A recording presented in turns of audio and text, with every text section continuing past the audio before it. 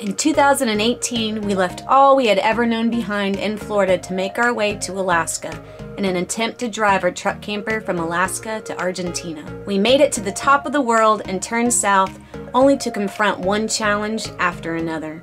But along the way, we fell in love with the road and realized that our call to wander would need an RV with a little more space. So we sold our truck camper and purchased a 22-year-old Class C motorhome that needed just a little bit of TLC. This is the story of how we spent 6 months remodeling our new home on the road. New day, back at it. We talked through the bathroom situation, and Lindsay and I decided that we're gonna keep the existing box, rip the carpet out. We're gonna keep the existing box back there, and we're gonna go ahead and tile it or put the vinyl flooring on it. So you can see the wires are back there. You can see where the paint was done around the carpeted box. So I have the joy of getting to take the toilet out one more time today, putting the box in, putting the vinyl flooring on the box, cleaning the toilet. I'm going to leave that to Lindsay. And then I usually clean the toilets. I just don't want to clean this one.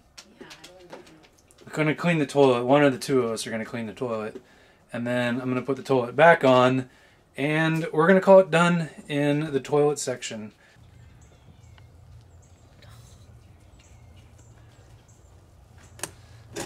Someone else's poop.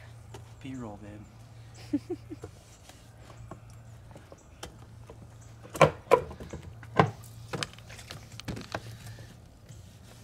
Bleach. Oh, it's in there. Yep. Oh. That's not coming out.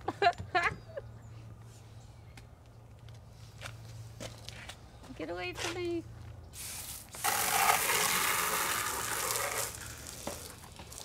Alright, that's good. I was able to put the vinyl planks, custom cut, for the most part around the toilet base. What's not custom and perfect is going to be covered up by the toilet itself. And then I put the box back in to protect the water plumbing and the wires that are running behind the toilet that run along the bedroom as well. And then I put the flooring on that and I trimmed it out. I went ahead and I worked on the steps a little bit so that I could lock in the flooring.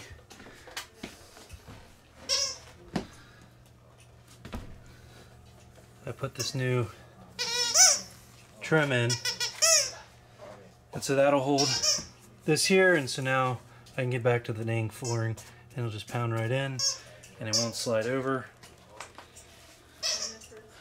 So I've got all of my excuses out of the way for why I'm not working on the floor anymore.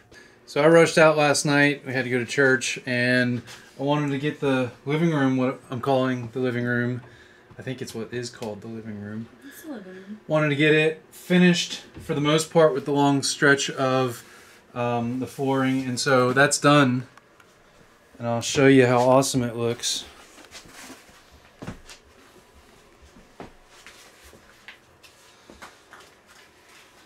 How awesome Lindsay looks. Always look awesome. You know it. So I got it run. I gotta cut these corners here, which isn't fun, but it's not difficult. And then same thing here. We are outlining all the costs that we're putting into this. Obviously labor, I'm worth like $350 an hour. So we're gonna inflate the charge, the labor costs, which I think we're up to about 100 hours now. So $35,000 in labor is what I'm charging you. Oh my goodness. We're not building labor in. Obviously when you do this, it's a labor of love, or in my case, a labor of cursing. But we are going to break down all the costs for each of these projects and then the whole thing together. So if you're interested in part or all of what we're doing in our camper, we're definitely going to be laying that out for you if we haven't already done so. I'm going to go ahead and put the camera down and come into the bathroom. Finish laying the tile, the flooring. Looks like it'll be 1 sheet into the bedroom, 2 sheets into the bedroom. I'll come over 1 sheet, and then I'm going to have to use part of a sheet, and then it looks like we'll have another couple, maybe 5 or 6. And the bedroom is small, a small space, so this is going to be a pain in the butt. Lindsay wants to record this because she says it's a fun piece. I said she's a fun piece.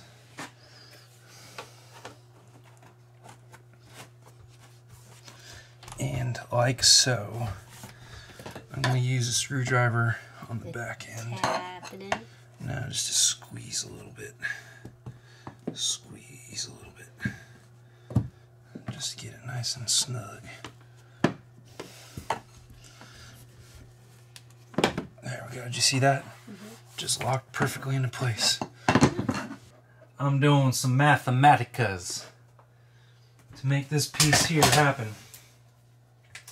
We got this nice 18.5-inch plank, and then I got to make this angle here. So what I've done is I've measured this at 2.5 inches, so I know this board's got to overlap there 2.5 inches, and then I know I got to make this angle coming off of there, and it's going to be 4.5 inches up from this corner here. 4.5 inches. So I've got 2 points, and anytime you have 2 points, you can make a line. There are fancy, what do they call them? Angle majiggers. And you could do fancy angle majigging to help you, but I prefer a little manual thinking. That's what's wrong with America. Ain't no manual thinking no more. People on cell phones, computers. Hey Siri, what's this angle cut? You think Siri knows that? Hey Alexa, can you make this cut for me? You think she can do this cut? I'm gonna take my fancy majigger square here, and I'm gonna take my knife, and I'm gonna do what I've been doing for the last 3.5 days. And I'm gonna cut this nasty linoleum floor. Because we don't care about it.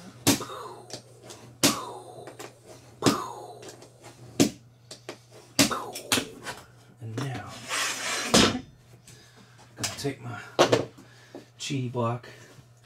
That's what I call it, a cheaty block. Gonna line it up right about like that.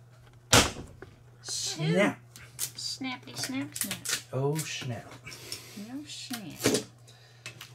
And then right like that. It's a little bit It's a little bit off, yeah. It's a little bit Could off. be because of that piece, though. Hey Siri, fix this dang thing for me. Your mom's laughing. We're filming. That was awesome. He said it. Yes. But it's okay because it's hilarious. I was wondering if you were having a party out here. Yeah. I'm helping him out. Look at that. Exactly. And I can't say what I was going to say because my mom's here. There's a fancy tool for everything, but what was your theory? Or you were saying about America? America doesn't think anymore. They want some tool doing all the work for them. So he was asking if Siri could cut the board for her. But no, I had to do the math myself. And I feel much more fulfilled for But it having was done good it. and it's spot on. Fit. As if you doubted me. Good job, babe. I am exhausted, but the flooring is done. Haven't done the trim, but I have floored everything in the living room, kitchen, bathroom, and bedroom, so we'll take a look before I go to bed.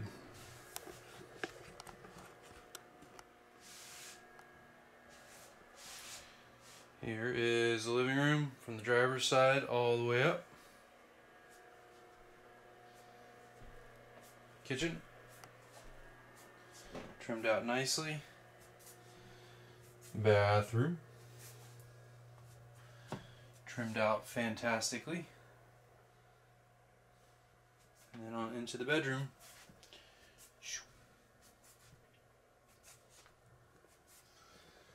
Lindsay's side.